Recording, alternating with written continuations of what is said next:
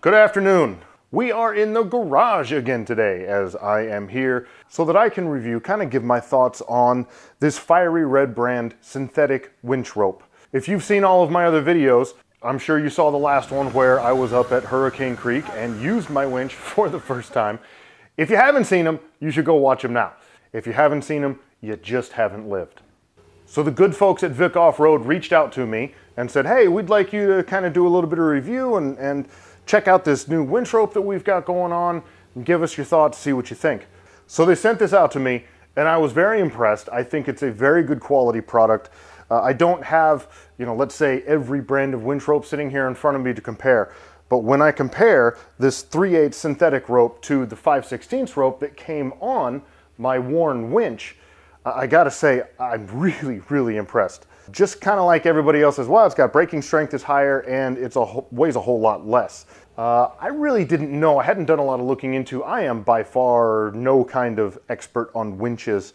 And so I just assumed, oh, it's a 9,500 pound winch. Like the winch cable is gonna be rated for, yay much, at least that much.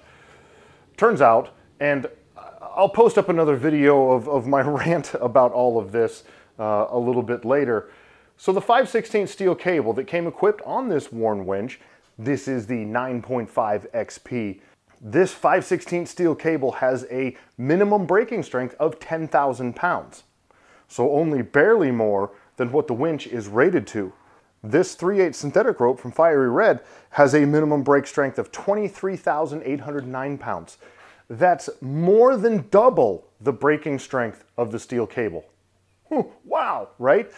And not only does it have so much more brake strength, but it is very much easier to use and manipulate and handle, and it is so much lighter weight. The steel rope, the steel cable, it looks and feels, I'm sure, exactly like you think it does. It's stiff, and it doesn't like to bend, and it doesn't like to contort. Whereas this synthetic rope, woohoo, you could make pretzels with it. It's fantastic. The two cables probably weigh, I don't know, 25 pounds difference. In fact, the end hook here that actually comes installed on this synthetic rope weighs about the same as the whole rope. The rope is very light. I don't know exactly how many pounds it is, but it's very light.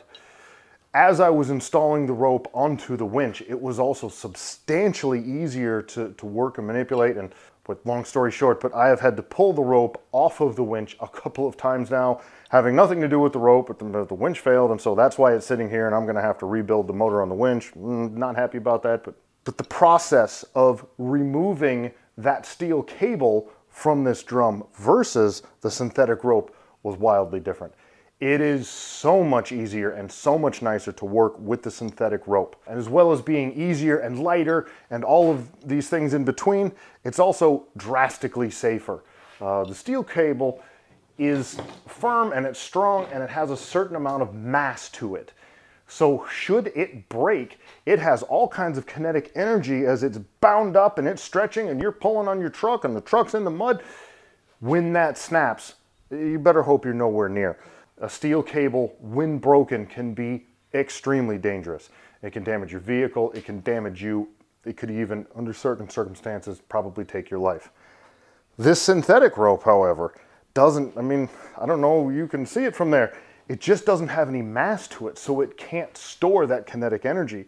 Should it break, it might, snap and fall down here, and maybe if you're pressing your face up against the rope and you're like, okay, go ahead, run the winch. Maybe it slaps you one, right? But what's gonna happen with this rope, should it snap, it just falls to the ground. It doesn't travel 3 counties over and kill everyone in between. So the rope itself seems to me to be very high quality. The end of the rope has this, I believe it's about a 5-foot long sheath that covers the end of it. So this will keep it protected against any mud or debris. When you spool the rope up onto the winch, and it's running across the spool here, most of the rope is sort of protected by itself, right? You get, one roll across and then the next one covers that and the next one covers that and the next one covers that. And so most of the length of this rope is actually protected by itself. So this last 5 feet or so, which should be about the last winding on the top, and then the portion that actually comes out and then goes, and sits outside the fairlead, This is kind of exposed. There's a couple holes on the bumper so that you can access all of these different parts. It will get a little bit of sun exposure. It's also exposed to water and rain, other chemicals and elements, you know, whatever's going on. Sand, dust, dirt, debris, etc. So having this cover on the rope is very beneficial. And beyond all of that, just the fact that it is fantastic quality, it's lightweight, it's strong, everything else, it's really coming at a price point that I think all of us can appreciate. I want to say I'm into this for $110 for the rope itself, and that comes with the end hook already installed on it. I have actually switched out to a different style hook on the end that will hold a D-ring. I just kind of like these a little bit better, so I switched out the two. But this one here that comes with the rope is every bit the quality of the one that came with the winch from the factory. Also at the same time, I installed this Factor 55 offset fairlead, which apparently these offset fairleads are particularly difficult to find. Janky has an ARB bumper on the front, and apparently ARB decided to do things differently than the rest of the world, so they mount the winch feet forward instead of feet down, and that causes some issues, and you can't use a standard fairlead, you have to use an offset one like this. I ended up purchasing this Factor 55 unit, and I just couldn't be happier. Man, that thing's nice. It's a full 1.5 inches thick. It has very large radius corners on it, and then also the radius coming to the outside here is very open and large, which is one of the advantages of it being so thick, is they can give you that big radius so it doesn't pinch and chafe on the rope. There's not a whole lot you can say, but it is a whole lot lighter than the roller fairlead that you have to use with the steel cable. So whenever you switch over to a synthetic, you need to get yourself a hawse fairlead, be it offset like I need or just a standard one that you get wherever else. But you should go check out these guys at Factor 55. They really build a great product. I want to send a quick thank you and a shout out to the guys at Vic Off-Road. Very easy to deal with. They've got a great product here. You should go check them out. I've put links in the description below for not only Vic Off-Road and their specific winch rope here, but I've also included a link to Factor 55 and this hawse fairlead. Okay, so I'm going to go ahead and start this process, which, by the way, I haven't read any directions or whatever, because again, I'm a grown-ass man and like, I don't read directions. I can figure this out. I'm the smartest man in the room all day. So the way I'm going to start this out is I'm going to go ahead and pull all of this cable out. Plug in the winch controller. Whew, that was hard. Might need a break. Good heavy-duty gloves. Boom, gloves. Okay. Push that way. Pull a little bit of cable out. Now I can pull this off here. So now you can just grab the cable and pull it out.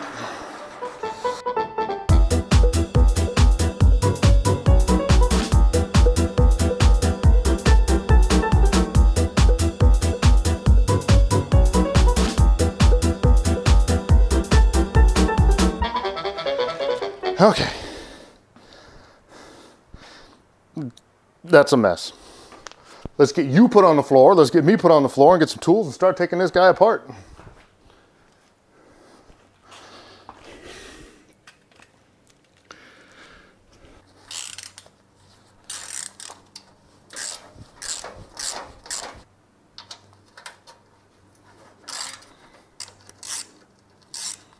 Okay, well, that one came out real easy. How about that one? That one's good. These two, not so good. These first two just came right out, no problem. This one, I was able to get it out. This one, I'm not. And we are done talking about this. Since we're done talking about this, I'm gonna cut it off. Always make sure to wear your handy dandy safety glasses. Don't want nothing in your eye. This is gonna be really loud. Well, it's gonna be really loud if I can get it to turn on. Why isn't this plugged in? Okay, now that one's going to be loud. And I'm going to attack it from this side. Here we go.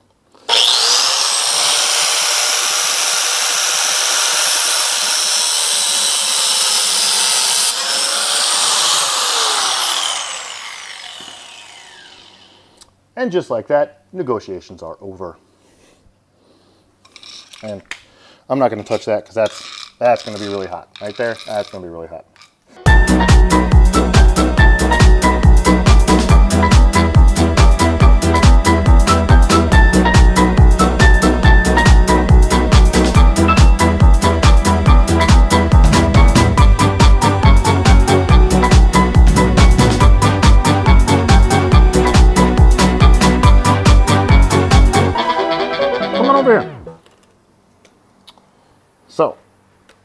now you can see the drum. You can see the cable that goes out here and is attached by one screw right there.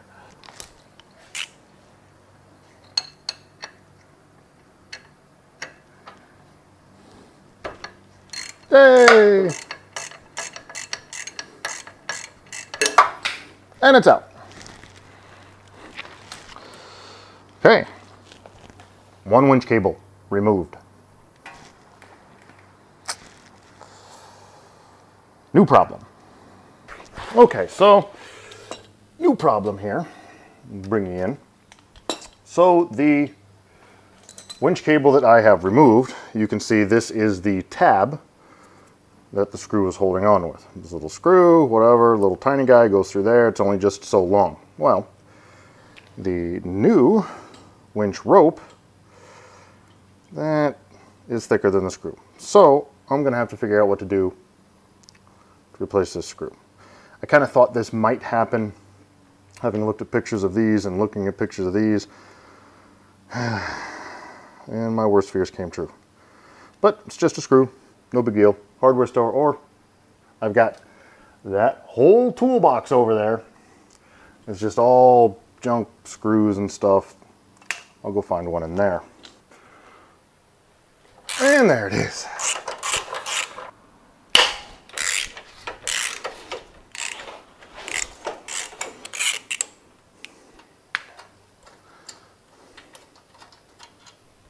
One,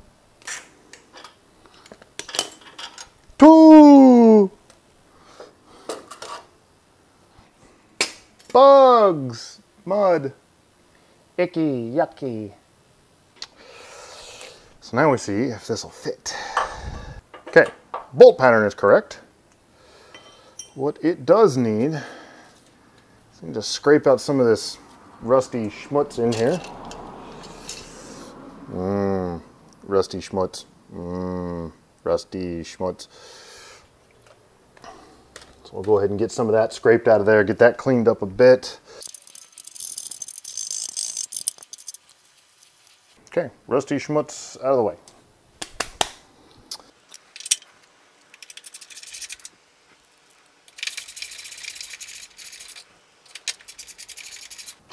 Well, there may be another problem, but okay, so looks like we're done for the day. So you can see here, and I'll go ahead and switch you into close way up mode, that I am going to need what's known as an offset hawse. So you can see the way this mounts up down here. The factory bracket is still very much visible and will very much be in contact with the rope. And that's no good. That just won't work. You can see that there's a whole lot of room up to the top here, and I need this to sit up there. So I'm going to have to get a different fairlead. So the next time you see me, I will likely have a wardrobe change. I guess that's all for now.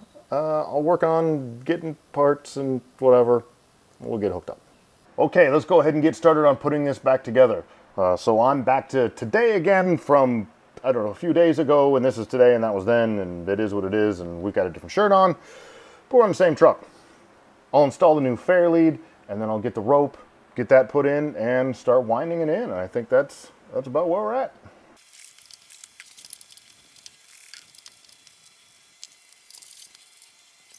Okay, so because this new Factor 55 fairlead is so much thicker and the mounting surface is so much thicker, I actually switched out and got some longer bolts. You can see there to accommodate for the extra thickness there. Beyond that, everything's about the same there.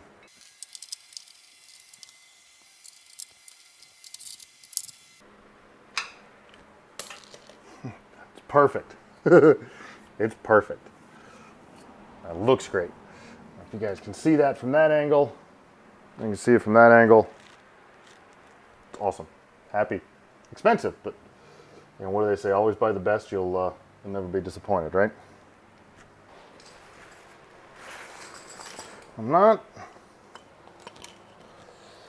sure best method for uncoiling this is going to be, so I'm just going with this.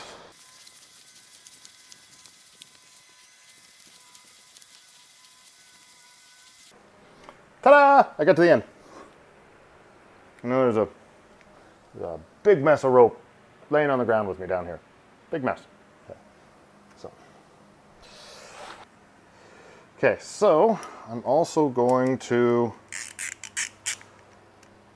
put a little drop of some red Loctite on here just to make sure it doesn't fall out somewhere down the line on the trail. I'm always like, I'm going to put 1 drop, and then I get a half a gallon. 1 drop. All right.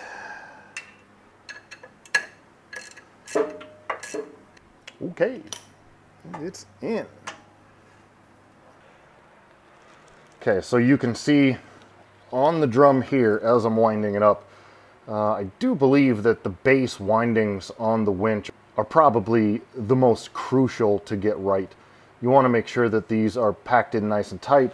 You can see that I'm holding tension on the rope as I wind it, and as it goes around, we're keeping everything nice and tight up against it there, and we'll continue to do exactly that.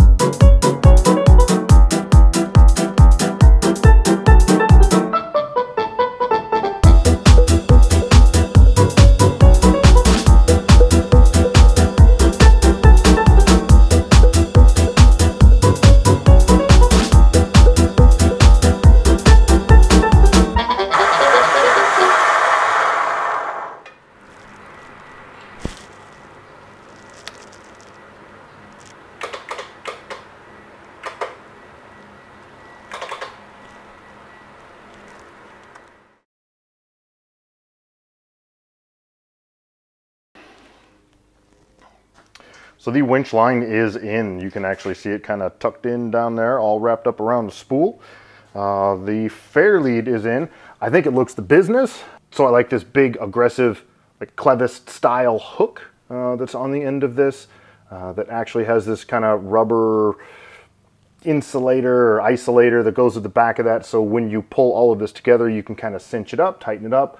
So it keeps the winch line, which again, you can see in there, keeps it nice and tight. And that's what you need. So I am very happy. So let's go ahead and close this out. This is done. At some point, obviously, I'm going to have to go out on the trail and I'll pull this out and I'll give you kind of an idea of here's how it works and this is how much better it was, because now I've done 1 winching exercise with this big heavy stuff.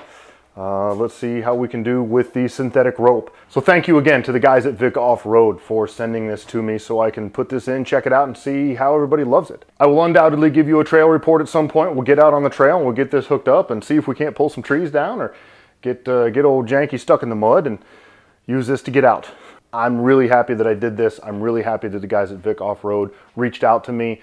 I was just kind of unaware of how weak this factory steel cable is versus the synthetic. Yeah, it's a little bit lighter. I don't think I'm gonna notice how much lighter it is. I mean, look at me, I could be a little lighter too.